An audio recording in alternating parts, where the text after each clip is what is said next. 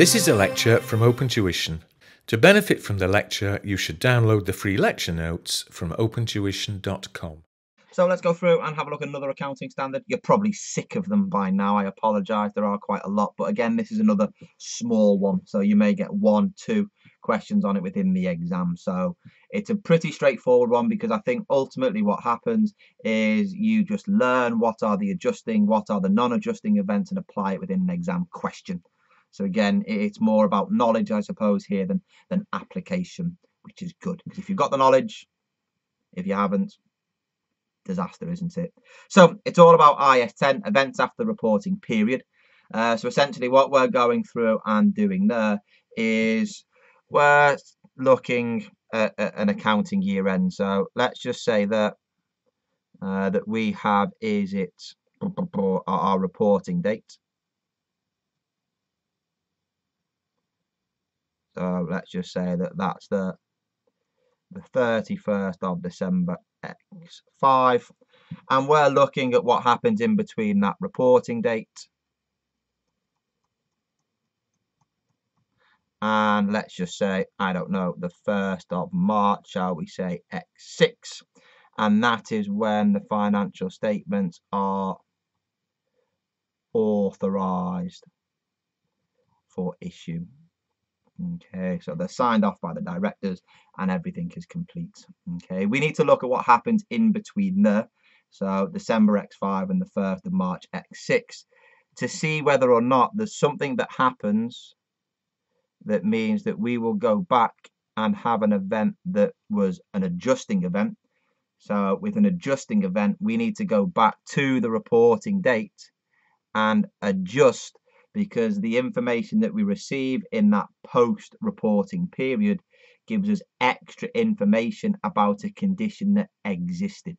Okay, that's the key bit. Did the condition exist? Okay, and then what we have there is there might be something that happens in that post-reporting period that gives rise to a non-adjusting event, whereby something happens, but the happening of the event doesn't give us any more information about a condition that existed. So the condition did not exist essentially at the SFP date. Okay, therefore we do not adjust. Okay, sounds relatively straightforward. So what do we mean by adjusting and non-adjusting? I think we've already spoken about that, haven't we? The key bit about adjusting is that the condition existed. Okay, so things that you've got there: settlement of an outstanding court case. So it could be that at the end of the year you were being sued, you don't know the outcome of the court case, but something happened just before the financial statements are signed off that gives evidence that you're going to lose the court case. The case was in place at the end of the year, so therefore that proves that you were going to lose it. So you will record that loss. You will provide for the settlement at the end of the year. Okay. Likewise, the bankruptcy of a customer. If a customer goes bankrupt after the reporting date, that's giving evidence that that customer was in financial difficulty at the end of the year. So we should therefore write off that debt. If you sell inventory at below cost, that inventory existed, didn't it, at the end of the year? You made an estimate to value at the lower of cost and NRV. If you've gone with the lower being cost, and then ultimately you sell it at below cost in that post-reporting period, that is giving you evidence of the condition of the inventory at that reporting date, isn't it? So you will therefore reduce the value of your closing inventory in the financial statements. Likewise as well, you've sold an item of PPE at the end of the year. You haven't yet determined the price. There are negotiations in place. You reach a conclusion, and therefore you can record a profit or loss on disposal. Okay, if not, then you could not record that profit or loss on disposal until you determine the selling price.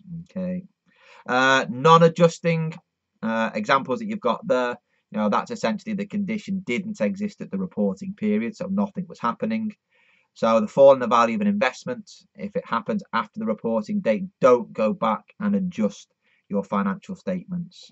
The reason being there is because whatever caused the share price to fall wasn't happening at the end of the year. It's happened afterwards, hasn't it?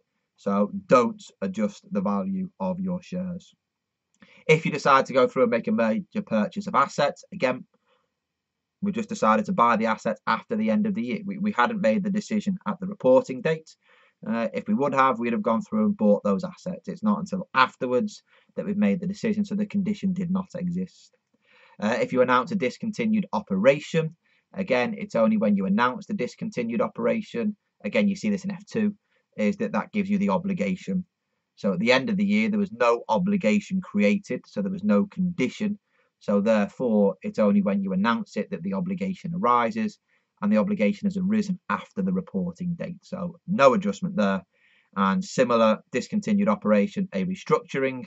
Again, there's no obligation to restructure until you actually announce it. So don't go through there and make any adjustments. Therefore, you just have a non-adjusting event. The obligation arose after the reporting date. The condition did not exist at the reporting date. Points to note, if any of those non-adjusting events are material, so they are very large, then you will go through there and disclose the nature and the financial effects. Okay, don't adjust the numbers in the accounts. You just make a disclosure note within the financial statements. Okay, there we go. As I said, that's not a comprehensive list. That's a list of a good few of them. You can add to them. Have a look at the questions in the question bank.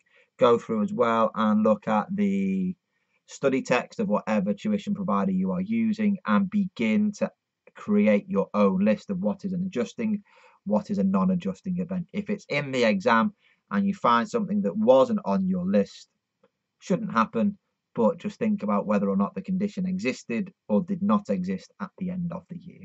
Okay, so let's go through, have a look at the example. I think it might throw in an extra one to add to the list as we go along, but that's just to help you along.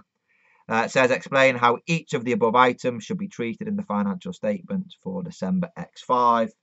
So essentially, is it an adjusting or non-adjusting event? So it says the following events took place between December X5 reporting date and the date the financial statements were authorised for issue. First one, so after the end of the year, we issued 100,000 shares. We raised 200,000 shortly after the statement of financial position date. Well, when did we issue the shares? After the year end. Had we issued the shares at the year end? No. Okay, so there's no need to go back there and adjust. So that there is a non-adjusting event. Okay, it's not until the shares have been issued that you will record them, and they weren't recorded or issued until after the reporting date. So don't go back and adjust it. If you think 200,000 is material, then disclose it. Okay, if you want to be really clever, and it's more of an F2 point, is that you would update your earnings per share figure for the 100,000 shares, but that's way off syllabus. Okay, so I apologize there. Other bits that you've got in number 2, so we've dealt with number 1. Legal action has been brought against the company for breach of contract prior to the year end. So the legal action is in place at the reporting date. The outcome was decided shortly after the statement of financial position date, and as a result, we will have to pay costs and damages totaling $80,000. So it is giving us evidence of a condition, the court case that existed at the reporting date. So therefore, that will be an adjusting event, won't it? So that was on the list, wasn't it? But the non-adjusting event wasn't. And here we would need to go through there and make a provision. They've not made a provision. We would need to provide, so accrue for that $80,000. Okay. Number 3, it says that inventory included in the account at a year-end cost of $25,000 was subsequently sold for $15,000. So we held it in the accounts at $25,000. It's now been sold at below cost. So the inventory was held at the end of the year. We're now getting information about the inventory at the end of the year that it is worth less than what we thought. So that there is an adjusting event. Okay, so technically what you would need to do there is you would need to reduce the value of your inventory. Is it by, I think, the $10,000, isn't it? Okay, yeah, 25 down to 15. Number 4, It says a building in use at the statement of financial position date and valued at 500 was completely destroyed by a fire. Okay, so if you have a fire, that fire did not take place at the reporting date. It took place afterwards, didn't it? Likewise, if there was a flood. Okay, so here, fire, flood that occurs after the reporting date, that is non-adjusting, isn't it? Okay. Unfortunately, only half of the value is covered by insurance. The insurance company has agreed to pay $250,000 in accordance with the company's policy. Don't do anything about the insurance, the receipt that we're going to get. Don't do anything about the value of the building and reduce it at the reporting date. Leave it in there at $500,000. However, I think that is quite material, isn't it? The fact that your building has been destroyed. It was worth 500. It's now worth nothing at all. We are going to get 250,000 back, so I would go through there and disclose the nature, so exactly what happened. There was a fire and the financial effect. The building is now worth 0, and we are going to receive 250,000 from the insurance company in compensation. No debits, no credits, because it is a non-adjusting event. Okay, so what you could do is, if you have an issue of shares, that's non-adjusting. If you have a fire or flood, that is non-adjusting. And I think if you scroll back up to the non-adjusting events, they are not included deliberately, so that you can then add that to your list. Okay, there are more comprehensive lists out there. You can find them if you so wish. What you have up there, right at the very top, should be more than enough to help you through. Okay, practice the questions, and after a while you are looking for a question on events after the reporting period to appear within the exam, because it should be pretty straightforward stuff.